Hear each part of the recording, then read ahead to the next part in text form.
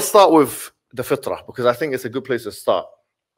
Maulana has mentioned like Ibn Taymiyyah and like he spoke about the Fitra and all these kind of things. And it's not just Ibn Taymiyyah. Like I've read a lot of things about Al-Ghazali as well, his discussion of the Fitra, and many in the Ash'ari school. And really the Fitra has been described in many different ways. There is not actually one definition of it. But if we take the opinion of, let's say, Ibn Taymiyyah and Al-Ghazali and most of the theologians, it's the idea that you have an instinct to believing in God. It's not an argument per se. There's no proposition. It's not like premise 1, premise 2, premise 3, therefore God exists. It's an instinct. In fact, what Ibn Taymiyyah mentions about it is that when you're born as a child, you have an instinct to suckling the breast of your mother. No one teaches you, okay, this is how you do it, you know. Come here, young child. This is how you suck the breast of the mother. The baby knows instinctively how to suck the breast of the mother.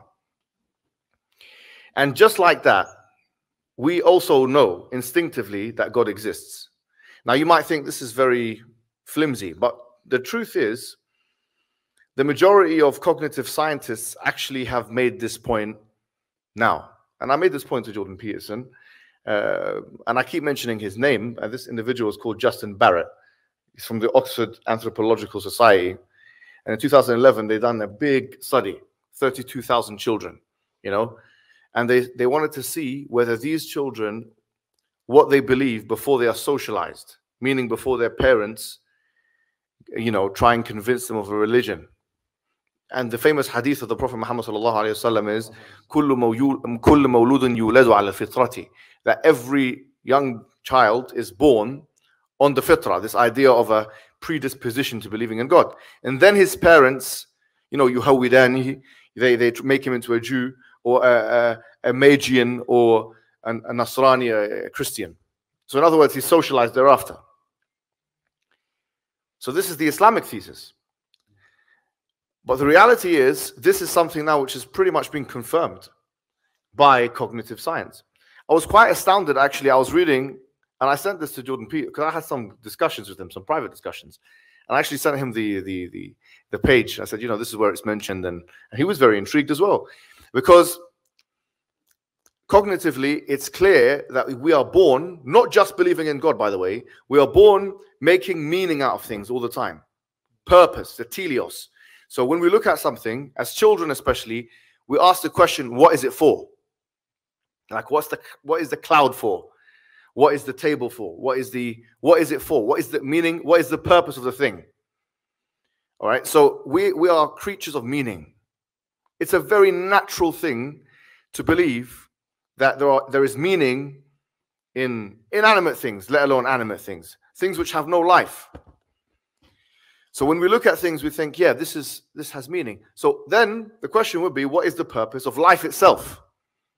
To which, of course, an atheist, a naturalist, materialist atheist, has no answer. They could say, yeah, you do have a purpose of life, but it's subjective. Everyone makes their own purpose. It's love. It's you know, making people happy. It's whatever it is. But this is not an objective, anchored answer. It's not like 2 + 2 = 4, where there's one answer that everyone can kind of refer back to. So what the tradition has been saying for all these years has actually been confirmed. That we are born as creatures of meaning, creatures of purpose, with an instinct to believing in God. It's the natural state. We are not born, no study on the face of the planet that I know of, and I've seen a lot of them, has ever said that we're born atheistic. That we are born with no conception of a higher power or divine being. No study has shown that. Now, we're not saying, therefore, God exists. We're not making an argument, therefore, God exists. But we are just recognizing the natural state of the human being. This is the natural state of the human being. And the Islamic paradigm is clearer in being able to describe that natural state. That's the first point. The second point is, the question is, to what extent is atheism a problem in the first place? Because we may think as Muslims that, you know, all these non-Muslims out there that are not Christians, they're atheists. But demographic studies have shown us that this is not the case. Yes, it is the case that now, because every 10 years in this country, they have something called a census. Okay? You might have had to kind of answer questions when you get the census, and sometimes they give you a fine if you don't do it and whatever. And we have a good turnout for the census, yeah? In some countries, it's actually illegal not to fill it out. And it's the strongest data that we have on religion in this country. There's about 77 million people in this country, nearly 80 maybe now, 80 million. And every 10 years, they see how many Muslims are there, how many Christians are there, and so on, yeah? Now, it's true to say that in 2001, when they done the census, we found that there was about 54% Christian or something like that. I mean, don't quote me on the exact figure, but something in the 50s. And then, sorry, it was something in the 70s in 2001. And then something in 2011, so 10 years later, it was somewhere in the 50s. So there was about a 22% decline, okay? So people left, done ridda, apostasy from Christianity, like 22% of the country, which is shocking. That's never happened in history in this country, ever. This is a highly significant event. If you guys know about how Christianity came into this country, it came into the country about 5th century, okay? Missionaries and so on. It came into the country, although this country was part of the Roman Empire. We are talking about from that time, about 6th century onwards, there's never been such a rapid decline in Christian belief in, I would say, 1,500 years, the same age as Islam itself. Think of that. So what's happened in the last 10 years has been the most remarkable movement away from religion for the last 1,500 years, which is a millennia and a half. Yeah? 22% of the country done ridda from the religion, left Christianity. Now, 10 years later, we don't actually have the census data for 2021, by the way. But that's going to come out in May, which is maybe 2 months from now, whatever, 2-3 months from now, yeah? It's predicted that the number is below 50%, somewhere in the 40s, maybe even in the 30s. Now, you imagine there's like 20 years ago, or whatever it was, there was 70-something% Christians in the country, and then now there's 30-something%. That's like half. But what are they becoming? They are not necessarily becoming atheists. And this is a very important point. The details that we have, and I've written something on this, you can get it from the Sapiens Institute, website. I called it The Scientific Deceptions of the New Atheist. A particular professor called Linda Woodhead, she has probably the best data on this. And there's something called the British Attitude Surveys, which along with the census is the best thing we have, yeah? And it shows that in this country, about 5, 6, 7 years ago, which is when the data was last collected, the amount of what is referred to as strident atheists, like people who really say we don't believe in God, not agnostic, because agnostic will say, I don't know. You ask them, do you believe in God? Do you believe in religion? Say, I don't know. The word itself means I don't, from agnostos, meaning having no knowledge of something, yeah? But if you ask them, yeah, how many people, let me ask you guys, let me bring the crowd into this. How much of a percentage do you think this country is strident atheist? There's this young man in the front. I'm going to pick on you people. You don't want to put your hands up? I'm going to pick. Go on, what's your name, first of all? Adam. How much percentage do you think? 28%? Okay. How about you, young man in the front? Say any number you like. 38. He went higher. All right. How about the sisters? Oh, you're not used to being questioned, huh? 10%. Okay, that's actually closer. Any other guesses? You? Yes. 15. All right. It's 5%. 5%. Which interestingly enough, is the same number of Muslims in this country according to the 2011 census. Therefore, we conclude there is the same number of atheists in this country as there is Muslims. Strident atheists, positive atheists. That's very significant because already we have crushed the Frankenstein. We think everyone's an atheist. Wait, there's as much of us as there is of them? Wait a minute. How confident do you feel? Talk about confidence. Already they've shrunk enough. They're nothing now. It's like, it's like someone's going to have a fight with you and then they take off their shirt and you see they're kind of out of shape. And you know what we're talking about because you guys do BJJ and there's a lot of people that fit that profile. I'm only kidding.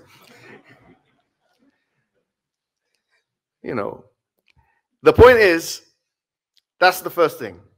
The first thing we need to realize is they're not as big a threat as you think. In 2010, like 10 years ago, I'm not sure if you remember as well, but they were quite loud on social media, on the internet, on TV. You see Richard Dawkins stumping this person and humiliating that person. According to the stats that we've actually carried out, the Islamic Dawah is now overtaken the new atheist movement. This is actually a fact. When I say overtaken, I'm talking about numbers. There are more people watching and interested in the Islamic Dawah than there are people and watching the new atheist movement. I'm not saying this to brag or something. Wallahi, this is the case. I actually had a conversation with Sam Harris where he abjured from the conversation and ran away, quaked in his boots, as you use the term, ran away. He's meant to be one of the figureheads. I was on Twitter and asked him a few questions. He ran away. This is meant to be the big shot. I was just having a conversation with one academic in a university. And yes, I was in the University of Oxford at one point, yeah? And when I mentioned Richard Dawkins, people snigger and laugh. This guy, just, it's just a joke. Come on. It's so interesting how individuals like that, which we laugh at and brush off as fools and incompetent, in fact. Michael Roos, who is a philosopher in his own right, an atheist, and one of the leading philosophers of science in this country. When he was commenting on Richard Dawkins, he said that he's like a child. He's an embarrassed. He makes me embarrassed to be an atheist. That's what he said. But this person, who other atheists are saying, he makes me embarrassed to be an atheist, top grade philosophers, and laughing at him in the universities, is putting fear into the hearts of you. The problem is not with atheism. The problem is actually with a mentality that you have, that we have. And it's a mentality of a colonial inferiority complex. We think the white man is better than us. That's really what it is. That's what it boils down to. Wallahi, we think. A lot of it, especially in subcontinental Asia. If you're Pakistani, these nations, they are the most colonized. Fikran. They think, when they see white, they think right. Even in my country, I'm from Egypt. It's not as bad. You know what I'm talking about. It's not as bad, but I went to the pharmacy one time from where I'm from, Alexandria. The best place in Egypt, of course. He knows what I'm talking about. And I went inside and I saw something. It said, it's like a picture of a woman and, stuff like that, But it said, this was like a cream that you put on. Guess what it was called? Be white. Literally, no hesitation. Be white. We don't just want to be white by skin color. We want to be white by ideology. We do think that stuff. We do think. So a lot of it is an inferiority. It's not about the arguments. Okay, Richard Dawkins wrote a book that's called The God Delusion, as you know, in 2009 or whatever it was, 2008. He spent the majority of the book just, attacking moral arguments. And guess how long he spent on the cosmological argument, which you mentioned, which is like the leading argument. He spent 5 pages. 5 pages. Guess how long he spent on the design argument? 2 pages. Of a book with hundreds of pages, he spent 2, I counted it. 2 pages. You can read it in 5 minutes. He didn't want to engage with it because he didn't want to make mistakes. He knew he was not a philosopher. He knew that he would get humiliated. So he said, the less I say, the better. Which is what I should implement in marriage. That's a different story.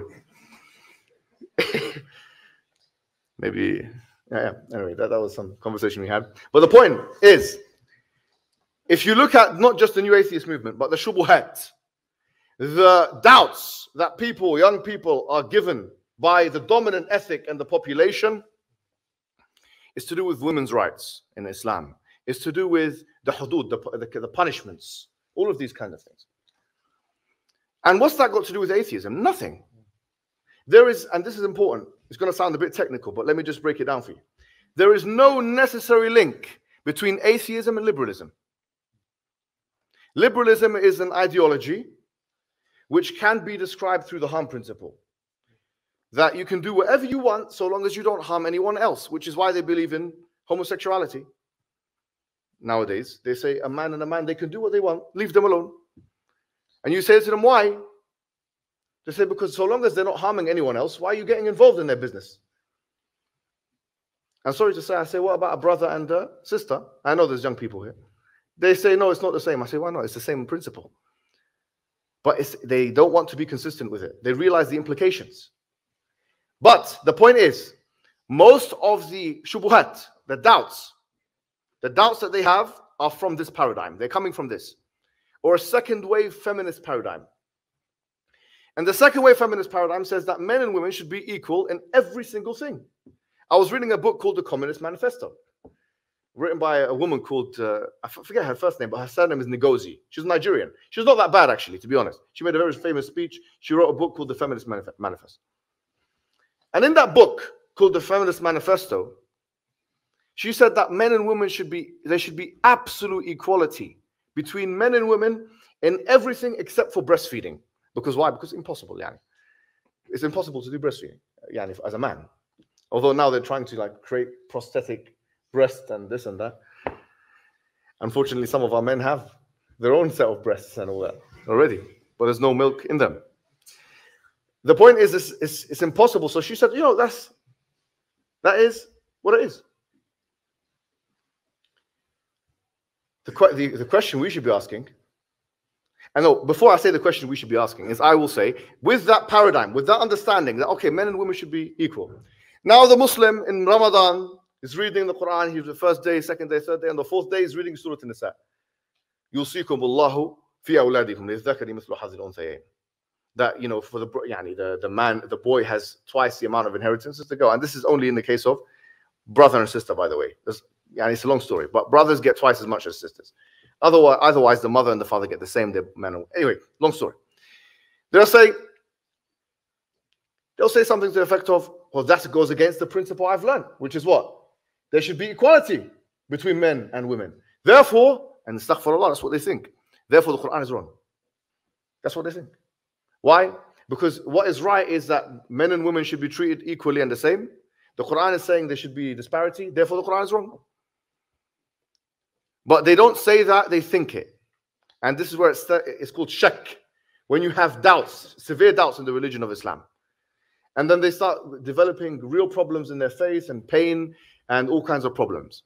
But why? It's because they have what you call capitulated. They have given up to the assumption. The assumption being that men and women should be the same in all cases. But this is a false assumption, or at least an unsubstantiated assumption. This assumption itself cannot be proven. You know, Plato famously, Aristotle claims, in fact, Aristotle was Plato's student, he says like things should be treated the same thing, like should be treated for like. Meaning the different things should be treated differently. Different things should be treated differently. What year are you in, brother? You're 9. And what year are you, a young man? Year 2. Now imagine if you were in class and I gave you the same work to do. I'm sure he's clever, but he's not that, maybe not that clever. Well, what year are you in, brother? You're 9 as well. But I think you'd still struggle if I gave you the same work. I'm only joking. I'm only kidding. The same thing is, we even have sets. You go to a school. I'm only kidding, bro. You know, I'm just playing. You go to school and they have sets. Set 1, set 2, set 3. You know, and they make a special set for this brother here.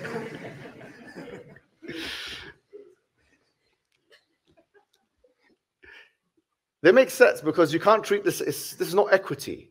Like, you know, you go on the bus. Yeah, go on the bus. And you know, you see this kind of thing that comes down for the wheelchair. Why do you think they put it there? Have you ever seen a situation where someone is using it, like a person on a wheelchair, and then someone comes out and says, "That's not fair. Why are you bringing the ramp out for him and not for me?" Have you ever seen that situation? Why? Because it's almost intuitive. We know that this person needs a bit of help because they're disabled. Okay, so this person has something different to this person, and we cater for it. No problem. No problem. How about this one? How about, they say they want equality of outcome and equality of opportunity. Both are false, by the way. Both are absolutely false. Let me give you an example of equality of not just outcome, opportunity being false. Going back to a bus, like a double-decker bus. You don't have double-deckers here, do you? You don't need them. You have a double-decker bus. Okay. So I apply. You know, you apply. How old are you? You don't have a driving license.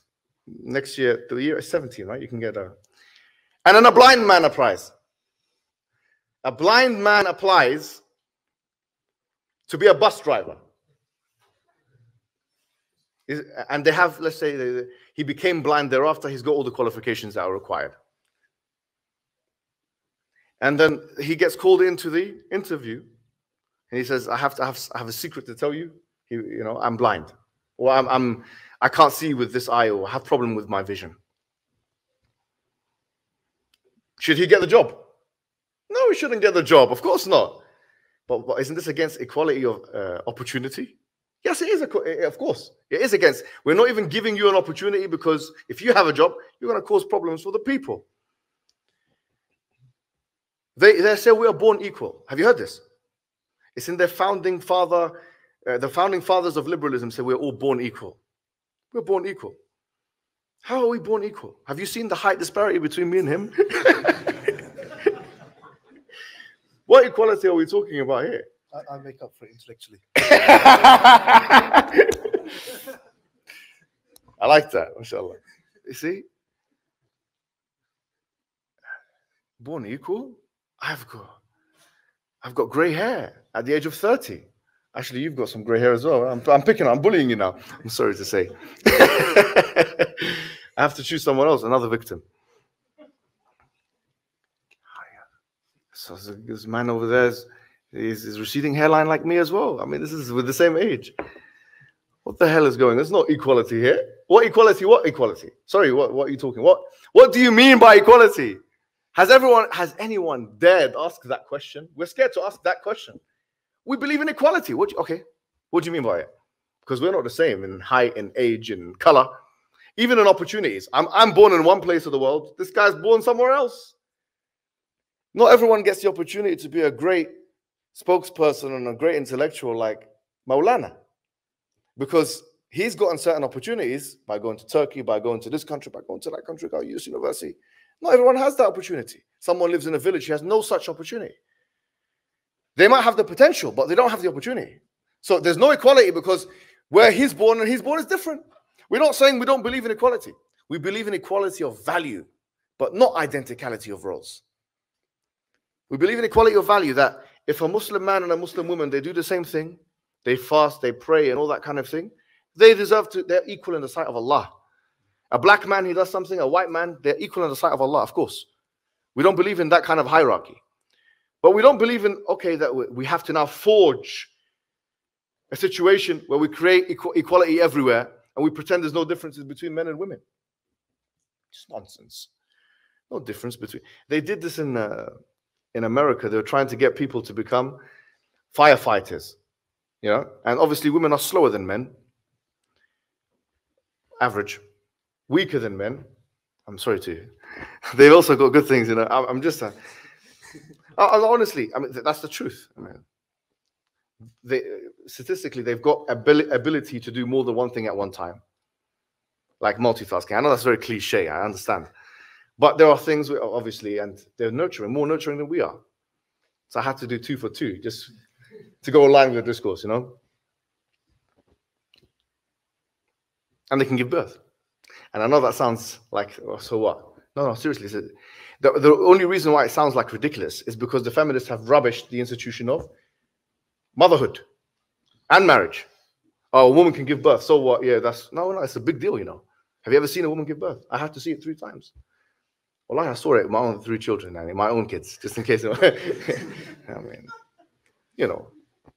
But what I'm saying to you is this, that where there's differences, and they're continual differences, is a continuity which exists within women, and there's a continuity, a collective temperamental continuity which exists within men, then there should be, for there to be equity, there should be some kind of tailoring of that, for that. And we believe Islam provides it, which is why jihad is mandatory for men, and it's not mandatory for women. Fighting, defending the lands, and all these kinds of things. There are some things which are mandatory for women that are not mandatory for men, like, for example, the hijab. I mean, we have our own thing that we have to cover, but it's nothing like men. Oh, why? Oh, is it because why do we have to cover for the weakness of men? Why not? Why not? I don't understand. Men can cover for the weakness of women, where they need a fight, a help in a hand in a fight, and firefighting, where men are better. And women can fight, help for the weakness of men. We can help for each other's weakness. We believe in a complementarity. We believe in the relationship of symbiotic complementarity, meaning al-alaqa at-takamuliyya, which is we help each other, we cover for each other. My weakness is your strength. Your strength is my weakness. What's the problem? You guys watch football, yeah? Who watch football? Maybe cricket. Maybe I'm in the wrong place. Well, what do you want? Football, yeah? You know, you have a goalkeeper, don't you? You have a goalkeeper, you have a striker, yeah? You have a midfielder. You play football as well? Okay. You play football? Who plays? Put your hand up to play football. You. Which one? Okay, yeah. What's your position? Goalkeeper. It's very important. Imagine a football match without a goalkeeper. I'm left back, actually. Left back on the bench. How can I say? So we have a situation like that. We have a situation where if you need everyone knows their role. No one says, well, how comes he gets to score all the goals? We need a defender. We need a goalkeeper. In economics, they call it the law of comparative advantage. You can help me out here. He's an economic expert. I have to praise everyone here today, just to return a compliment. This guy, he came to Sapiens last week, and he was hammering this Marxist. He's actually the head of the Communist Party. I was so shocked. So this, because he comes across as very, but then I saw this lion in him. The communist was quaking in his boots.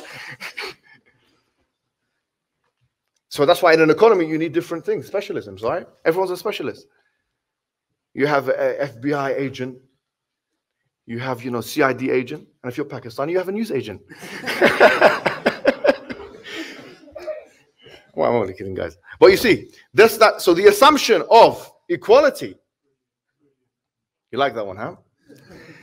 It's just it's the style, it's the wit, it's the eloquence. No, I'm only kidding. No, but that's the point. You see, so we believe in specialism, we believe in difference. We don't agree with the assumption. Do you know, in English, I used to teach English in schools, by the way, and history as well, before I got fired. I got fired for some political activity. And what I was going to say was, we used to do something called PEA, or PEE, you guys might have it. Point, example, explanation. Do you remember this? So I'm trying to tailor the thing for the youngsters, okay? Because we can't both be talking high theology, right? MashaAllah. PEE. But when someone asks you a question, just remember something, yeah? This is what I actually use. The first thing you do, someone asks you any question, the framework I use is the APECA. I know this might sound like long-winded. APECA, yeah? So it's not just PEA or PEE, it's APECA. So how does it work? The first thing you do is you question the assumptions, A for assumptions. You can put this down if you like, it's no problem. This might be the only thing I actually give you of utility today. Someone speaks to you and they say, well, why is it that your religion says that a man can marry 4 wives? I don't know why I keep using this example in particular. It's like my religion. Or that a man can marry a Christian and a woman cannot marry a Christian. This is in the Quran, right? So why is it that the Quran discriminates against women in this way? How would anyone here answer this question? Before you tell me, let me give you the framework, all right? The first thing you do is A for assumption. So every question has an assumption. What is the assumption of this question? If I ask you, why is it that a man can marry 4 and a woman can't? What is a possible assumption of this question? Yeah. So that's aberrational, anti-normative, or wrong even, or that there should be equality. There should be an equality to begin with between men and women in all cases. If you don't question the assumption, you lose the argument. Full stop. You lose it. If you say, oh, because this, but women are given rights elsewhere, whatever answer you give, if you do not question the assumption of the shubha And the assumption always goes back, like 95% of the time, to either feminism or liberalism. Okay? The assumption will go back to those two things. So you can put it in your mind like that. Yes, any shubha, any misconception anybody has, it goes back to feminism or liberalism. Not atheism. Atheism has nothing to offer. Atheism is an empty barrel. Atheism is nothing. As the Sheikh, he said correctly, or the Maulana, he said correctly, wallahi, it's a very good point. He said, agnostics, he said that it's like saying, I'm jahil. They're saying, I don't know. So if you don't know, why are you asking me any question? You don't know anything. Imagine someone who says, I don't know, and then he's telling you what to believe in. What do you believe? I'm an agnostic. So why is it that your religion says this? Well, you said you don't know. So why are you so certain about something, you know? If you're an agnost, if you're atheist, you don't actually have, by necessity, any moral stance. You can be an atheistic fascist, Nazi. It's true. They're not incompatible. So atheism is not the issue here. The head of the snake, there's two heads. If there was two heads, it would be second wave feminism and liberalism. And if there was one of the two, it would be liberalism. You need to know what this ideology is. So the assumption is that there should be an equality between men and women. And that there's that identicality in value, or equality of value equals identicality in roles, that like things should be treated the same. That's the assumption. Now, how do we deal with that assumption? We say, you prove it now. That's your assumption. You see how easy that was? It's like you're playing tennis. He bats a ball to you, and you freak out. You just bat it back. Now he has to bat it to you. In other words, now you say to him what? You say to him, what's your proof? One question, simple. What's your proof that men and women should be treated equally in all cases? And whatever they say back, you say, whatever they say, you just say, look, is that on an objective level? So you're saying whatever you've just said there explains that men and women should be treated equally, objectively. Yani meaning the same level as 2 + 2 = 4. The same level as that. And if they say yes, then you can just say you're wrong and explain why not. But it's impossible for them to prove that assumption. So the first thing in the framework was A, for the framework is apeka, by the way, yeah? A is assumption. Then P is now you make your point, like PEA or PEE. You make your own point. And then E is what? No, before that? Example. So you bring some stats, you bring some points. You must make sure you use this in school, yeah? Very good framework. So you say assumption, point, evidence or example, give some example. Now the C stands for counterexample. Some may say, and you think, what would they say back to you? This will work everywhere except for in marriage. I've tried it. I have. Wallahi. For 9 years I've been trying. Why didn't you do this and that? Because the assumption is I tried it. You can't win a logical argument with your spouse. Just the moment you've argued with your spouse, you've lost. And no, there's been times where I think like in my mind, I won. Like I won. If there was a crowd, they'll be cheering for me. But wallahi, yeah. Wallahi. However, I look to my left and she's like, not in a very good mood. I say, what have I really won now? No one, I get no money from this. I get no thawab from this. I get nothing from this. So don't do this with your parents either. You have to be good with your parents, and you have to be good with the elders of your community, because they're the ones who, their hard sweat, blood, and tears, they allowed us to be here in the first place. So you can't be messing around. They're using these kind of things to go and attack you, your parents and elders. But A, P, E, C is for counterexample, and then A is analysis, which is like explanation. Yeah, it's like PEE. And if you have a framework always in mind, someone asks you any question, assumption. Okay, the assumption is X, Y, Z. Then the point you make, then believe me, they will never win. So just to conclude here, we have, like the Sheikh said, and I'm not mentioning lots of things because he's already mentioned. We have with tradition, we have the answers. They have actually no answers. They're not a big threat. They're weak. They're weak. Intellectually, they're laughed at in universities. On social media, they're not even doing that well. Their books are not selling. They're actually suffering. They're going through serious depression in this country because they don't have meaning in their lives. Serious anxiety, depression. They have nothing. They don't have meaning. I was having a conversation, just to conclude, with a particular like medical expert, and he said to me, you know, I said, what do they now like recommend for depression, chronic depression? And chronic depression is different to transient sadness and all these kinds of things, which is different to grief, and all these emotions are different. He said the first thing, but now they've changed the guidance, the NHS, the first thing they actually recommend is exercise, which is interesting. It's no longer what you call SSRIs, like tablets and stuff that they take, yeah? They say go and do exercise. I said they're going to keep failing. And to be fair, I think Jordan Peterson and other psychologists have realized this, which is why they wrote the book called Maps. The first book he actually ever wrote was called Maps of Meaning. The first thing that should be recommended to somebody who has depression is to go and find purpose in life. And it can't just be a subjective purpose. It has to be grounded in reality. And we don't know how fortunate we are to have that in the religion of Islam. Because, wallahi, I think to myself, uqsum billah. I was just in a masjid yesterday. And I was praying. I was like, you know, praying and this and that. That's what people do in the masjid. And then I was just sitting afterwards and I was thinking, imagine if I was an atheist. May Allah protect us and all of us from such a thing. But what would I be thinking? Because if you're an atheist, there's two things. I'd be always thinking, I want to minimize the pain of my life and maximize the pleasure. I just want to do things that are the most fun thing that I could potentially do at all times. But if you have that mentality, every moment that you're not spending in great excitement is a moment lost. And therefore, your expectations are right here. You will never feel like you're achieving what you need to achieve in this world. And therefore, it makes your susceptibility to depression so much higher than someone who believes that life is a test.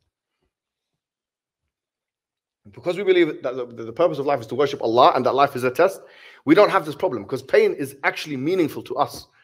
Imagine you are an atheist that has cancer and that the doctor tells you have 2 days to live. What are you going to do? What are you going to think in yourself? Well, I'm saying goodbye to my friends. I'm going to be nothing in a second. And I'm going to go back to being nothing. I'm going to switch off like a television. But for the believer, they think this is just the beginning. I'm not saying therefore God exists once again, but what I am saying, we do have arguments for God's existence. I've written an entire book about it. We've done a series on it, but that's not the forum for today. The point is that being an atheist, a liberal, a secularist, a materialist, and all these other isms, it doesn't give you happiness in life. It doesn't give you meaning in life. It makes you depressed. It makes you sad. It ruins you. So we have to be very, very grateful that we believe in Allah and that we believe in a system like Islam, which is the perfect system. Jazakumullah khairan. Maghrib now. Assalamu alaikum wa rahmatullah.